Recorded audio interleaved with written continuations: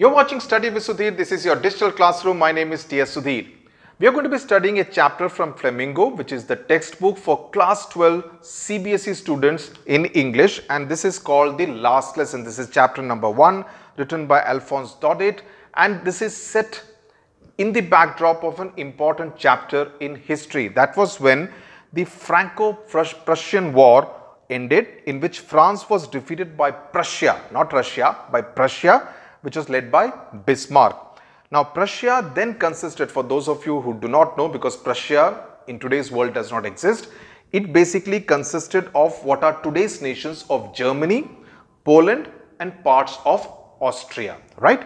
And in this particular story, we will see how the two districts of France, which are to the northeast of Paris, in the northeast corner of France and bordering modern day Germany, called Alsace and Lorraine, have passed into Prussian hands, right? And there, this particular writer has set a story of a school and the effect the political developments have on the going on at this school, and that is something very important, which is why it's very important for you to understand the historical backdrop of this story and then see, and when you write your answers, it has to be in the context of what was happening in the politics of that part of France, which has now passed into Prussian hands. Okay, now I'll read through the story. Now throughout you will see that the principal character of this particular story, called Hamel, is referred to as M. Hamel. Now M is basically a reference to Monsieur, which in English we can refer to as Mr. So it's basically Monsieur Hamel in the French language. His name is Hamel. I started for school very late that morning and I was in great dread of a scolding. So also very important that this entire story has been told from the point of view, from the perspective of a child, a student at that particular school whose name is Franz. The child's name is Franz, F-R-A-N-Z, and the teacher's name is Hamel. So these are the two principal characters in this particular story, and he kind of dreads going to school because he has not done what he was supposed to do. And what was he supposed to do? Because Hamel had said that he would question us on participles, right? And I did not know the first word about them. Now Hamel was the French teacher at that particular school. Participles is basically a verb form which can also be used as an adjective or a noun. Adjective, examples like working woman. Working is essentially a verb, but when you add to a woman, it becomes a working woman and therefore it becomes an adjective. Burnt toast, right? Or what would be the usage as a noun? Good breeding. Breeding in itself would be a verb, but when you add it to a good or bad breeding, it becomes a noun. Okay, now for a moment I thought of running away and spending the day out of doors. So he's tempted to kind of run away, escape and not attend school and Hamel's class, French class. It was so warm, so bright. So he's kind of painting a very vivid picture of what the atmosphere is like. The birds were chirping at the edge of the woods, and in the open field back of this sawmill, the Prussian soldiers were drilling. So it's also putting in the context of what was happening politically in that part of France, which had now slipped into Prussian hands after the war. It was all much more tempting than the rule for participles, but I had the strength to resist and hurried off to school. So though he does not want to go to school, but he kind of forces himself, does not allow himself to get tempted by all the sights and the sounds that he sees on the way from home to school. So you kind of can picturize what kind of an atmosphere would be at that point in time in these two towns. Now when I passed the town hall, there was a crowd in front of the bulletin board. This paragraph is important and I'll tell you why. For the last 2 years, all our bad news had come from there. The lost battles, the draft, the orders of the commanding officer, and I thought to myself without stopping, what can be the matter now? Now this is the first indication you're getting that something untoward, something negative is likely to be broken to you in terms of news. The bulletin board, the boy makes it very clear that this was the place where all kind of bad news actually was revealed to the people of the town. Then as I hurried, and this is the second part, then as I hurried by as fast as I could go, the blacksmith, Wachter, who was there with his apprentice reading the bulletin, called after me, "Don't go so fast, bub. You will get to your school in plenty of time." Apprentice essentially someone who is being trained on the job. Bub is a slang term, okay, for a male friend. And this is the second hint he gets that something has changed. Something has changed which he is going to discover in due course of time. First was the bulletin board, which is a hint both to the reader as well as to the narrator. The second one is what the blacksmith says to the young boy, saying that you don't have to be in a hurry to get to school. You will have plenty of time. I thought he was making fun of me, and I reached Hamel's little garden all out of breath. So he's kind of walking very fast because he has got late. Also, the worry and the anxiety and the tension of not having learnt what he was supposed to have learnt as far as the French class was concerned.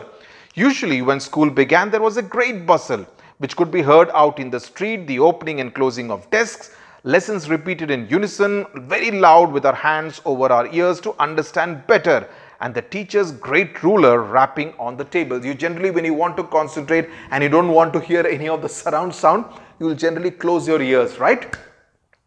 So that's what would happen with everyone, with a lot of chatter and bustle and a lot of noise essentially created from the school premises. But when he reached that particular morning, it was also still, absolutely quiet. I had counted on the commotion to get to my desk without being seen. So he doesn't want to get noticed, and he thought there will be a lot of hustle bustle, a lot of commotion, a lot of noise, a lot of confusion, in which he would kind of get to his desk without being noticed, without being told that he is late for the day. But alas, it wasn't to be so, because everything was as quiet as a Sunday morning, which is a day of a holiday. Through the window, I saw my classmates already in their places. So he is the last to get to school, to his classroom, and Hamel walking up and down with his terrible iron ruler under his arm. I had to open the door and go in before everybody. You can imagine how I blushed and how frightened I was. You can imagine doing that in your classroom, can't you? So, and he was obviously not very happy with the attention that he was getting, because he was the last one to enter the classroom. But nothing happened. He was expecting a scolding from Hamel. He was probably expecting a reprimand in the form of the iron ruler also, but nothing happened. Hamel saw me and said very kindly, "Go to your place quickly, little Franz. We were beginning without you," saying that, you know, if you had come a little late, we would have actually started the lesson without your presence. I jumped over the bench and sat down at my desk. Not till then, when I had got a little over my fright, did I see that my teacher, our teacher, had on his beautiful green coat, his frilled shirt, and the little black silk cap, all embroidered, that he never wore except on inspection and on prize days. So he noticed the attire, the different attire of Hamel, Monsieur Hamel, and he realized that that was a special attire that he normally wore only either on prize distribution days or on days of the inspection, when someone from outside would come to inspect the school. So it had to be something special, and Franz was completely in the dark, bewildered as to why is he wearing this special attire today to school. And the school premises also seemed very strange, because usually the back benches were empty, but today on the back benches there were many people from the village, the adults, who were actually occupying the back benches, and that was very strange. There was Hauser with his three-cornered hat, the former mayor, the former postmaster, and I would refer to the former mayor and the former postmaster, the importance of the word former in just a bit, and several others besides. Everyone looked sad, and Hauser had brought an old primer. Primer in carpentry terms is something which you apply on a surface, on a wooden surface, before you actually apply the paint, right? In this case, primer is used in the context of a book. So he had bought something of a very primary book in order to be able to understand what Hamel was going to teach that day in the French class. Okay, thumbed at the edges. So it's obviously something which had been used for over many years, and he held it open on his knees with his great spectacles lying across the pages. So, you know, he had brought a book, so in that sense, it showed a certain kind of interest and an inclination to understand and learn what Hamel was going to teach that day in the classroom. While I was wondering, now all this was a strange sight to Franz. While I was wondering about it all, Hamel mounted his chair and in the same grave and gentle tone, grave as in a serious tone, which he had used to me, said, "My children, this is the last lesson I shall give you. The order has come from Berlin to teach only German in the schools of Alsace and Lorraine. The new master comes tomorrow. This is your last French lesson. I want you to be very attentive." So that's the big news, that this is going to be Hamel's last French class, and from the next day it is going to be German which is going to be taught in the classrooms of Alsace and Lorraine, and not French, which is why France now realizes that all these people have come to attend the last class, because that's their way of paying respect to this teacher who has been teaching at that particular school for the last 40 long years. Okay, so that's a lifetime of a service to a school. What a thunderclap these words were to me. It was like, it hit him like a bolt from the blue. He was completely ignorant about this development, and the significance, or rather the political and the social significance of this change which has been made, I will explain to you in a bit. Also, I refer to the words former. Former also in a sense refers to the passing of an era. You are no longer in that post. Former mayor, former postmaster, everyone is former in the sense that they are no longer in positions of authority in that particular position. And same is the case even with Alsace and Lorraine, which has now passed on from French hands into Prussian hands. So in that sense, everything has changed. There is the change which has happened in these two significant towns on the border of France and Prussia, modern day Germany, if you look at the map which has been given in your textbook. Oh, the wretches, that's what they had put up on the bulletin board. So he's now able to connect what was put on the bulletin board, what was it that the blacksmith had told him, and why was it that all these people were also sitting inside the classroom. He's able to connect the dots and make sense of what had happened before he entered the classroom. My last French lesson. Why, I hardly knew how to write. I should never learn any more. I must stop there then. So he's almost feeling relieved that he no longer has to learn French. And then there is something of a change that occurs inside him. He says, "Oh, how sorry I was for not learning my lessons, for seeking birds' eggs or going sliding on the Saar." So while he has been having a good time, he has been ignoring learning the French language. My books that had seemed such a nuisance a while ago, so heavy to carry, my grammar and my history of the saints were old friends now that I couldn't give up. So now he's feeling almost a sense of connect, a sense of fondness for all those French books and the content inside those books. And Hamel too, the idea that he was going away, that I should never see him again, made me forget all about his ruler and how cranky he was. Cranky as in someone who is moody and who is given to some kind of showing off a temper. And he feels bad that he will never get to meet Hamel ever again in his life, and that makes him sad. Poor man, it was in honor of this lesson that he was wearing his Sunday clothes, and I understood why the old men of the village were sitting there too at the back of the room. It was because they were sorry too. They had not gone to school more. It was their way of thanking our master for his 40 years of faithful service and of showing their respect for the country that was theirs no more. They were no longer part of France. They will no longer have to learn the French language. They were feeling sorry about the fact that they had not given French the respect that it deserved as a language, that they had not gone enough to school while Hamel was teaching sincerely for the last 4 decades at that particular school. Right? Earlier there is a reference to the sawmill in that on the earlier page. Sawmill is essentially a factory where logs are sawn into planks for further use in furniture or even in railway compartments. Right? I missed mentioning that. While I was thinking of all this, I heard my name called. So Hamel calls out his name. It was his turn to recite. What would I have not given to be able to say that dreadful rule for the participle all through, very loud and clear and without one mistake. But I got mixed up on the first words and stood there holding on to my desk and my heart beating and not daring to look up. So he's scared that he's now in for a severe scolding. I heard Hamel say to me, I won't scold you, little Franz. You must feel bad enough. See how it is.